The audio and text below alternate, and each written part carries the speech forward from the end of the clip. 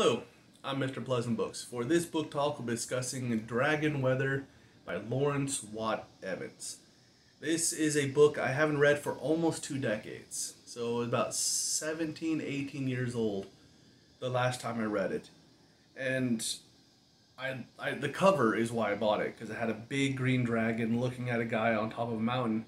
And I thought the cover was so cool. It's a dragon, of course. And then when I read the book, it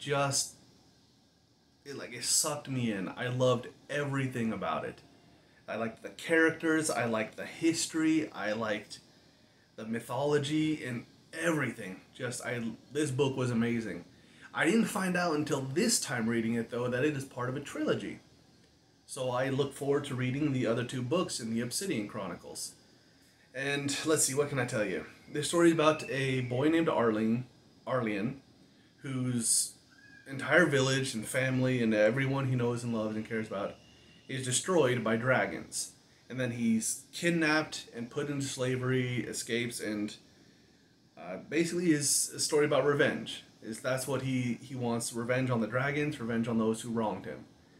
But it's not a dark book, and there's still light, happy moments in it, and I think that's why I liked it so much. It could have gone really dark, but it didn't. It stayed good. It stayed happy and light, and I prefer that when I'm reading my book. I don't like grimdark. It's not my type of story. But I think that's all I can say without spoiling the book, so I'll leave it there. From here forward, there will be spoilers. Okay, bye. Made a slave by Lord Dragon, and those Cover, Hide, Shamble, and the Dagger, the others. And this cave, it sounds, I don't know, being stuck underground for that long, it's got to do stuff to you mentally. Like he his eyes needed time to adjust. But I was surprised at how okay he was just being in wide open spaces like the outside after being trapped underground in those closed, confined areas for so long. And I figured he'd have agoraphobia, but he didn't. He was just able to go out. And you can also see in there where his dragon heart really starts, and that was the first step. I mean, that's where everything kind of came together to allow him to be who he eventually became. It's where he's met Hafet, got the amethyst that allowed him to go to the other land. It's where he became used to the dark and nothing to be afraid of. It's where he saw just how cruel and vicious people can be.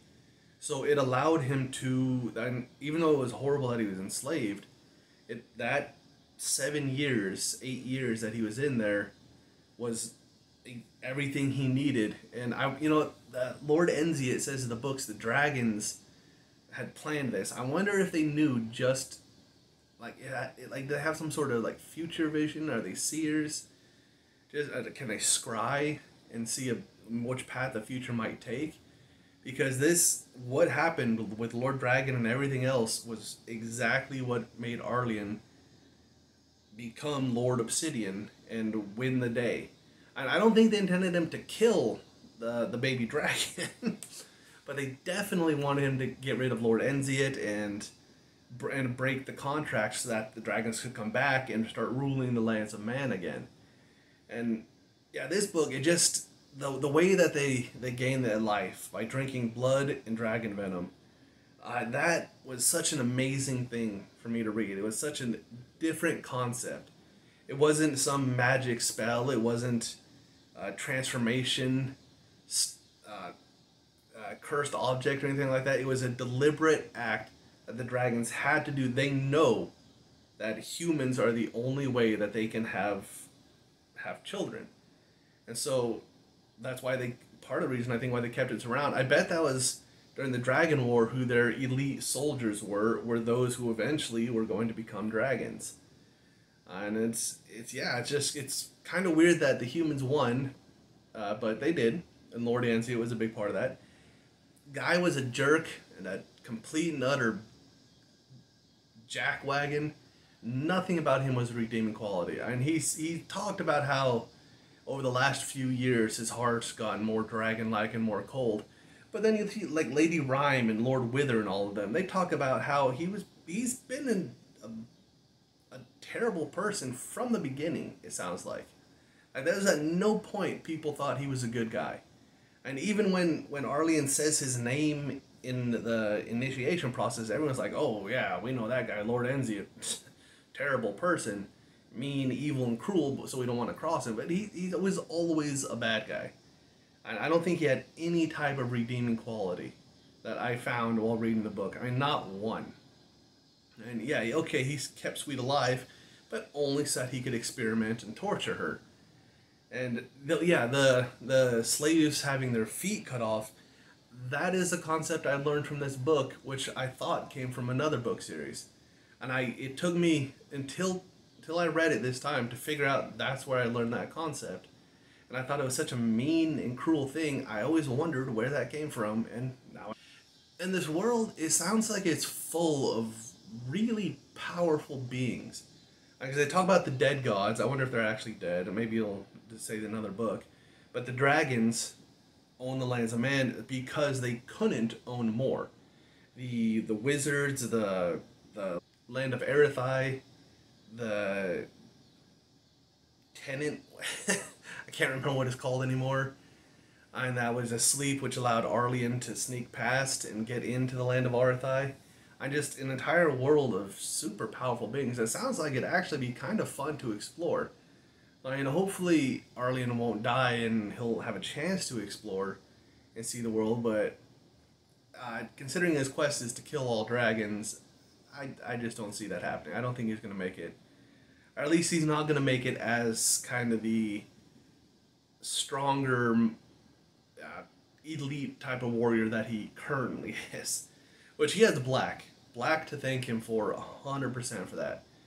And yeah, it could be his dragon heart that helped convince Black to help him out and to take his money and teach him the ways of fighting and thinking. But Black does go above and beyond what a servant would do. Really is a friend of his. And that's something that Arlen definitely needed, was a friend. And so I'm glad Black is there. I hope he makes it through the series because he's a good guy. I like this one is that they change color as they go. So that, yeah, the red dragons are the babies, then they turn gold, so they're the teenagers, then they turn green, eventually turn black to be the old, powerful, strong dragons.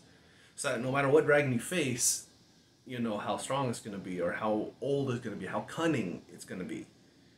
And because you get a little bit of the idea that the dragon kept Lord Enziot's kind of personality and memory when it came forth, but it was also a lot more wild. I don't think it really had those 1,000 years to be grow and be intelligent right when it was born. I think it was just super powerful and a little bit intelligent, because otherwise Arlen wouldn't have won as easily as he did. He would have lost a limb or died there if they were able to keep those 1,000 years of memory as soon as they're born. And then the secret that obsidian can kill at least baby dragons. I'm gonna guess that it can also kill the older dragons. Otherwise, what's the point of it? And if the obsidian only works on the little ones, then how is he gonna defeat the bigger ones? And it's called the Obsidian Trilogy Chronicles, so I'm hoping Obsidian has more to do with it. But that's the end of it. That's all I have to say about the subject. I hope you read the book, and when you do, I hope you really enjoy it. If not as much as I did, at least a lot, because I thought it was an amazing book. Alright, thank you for listening. I'm Mr. Pleasant Books. See you later.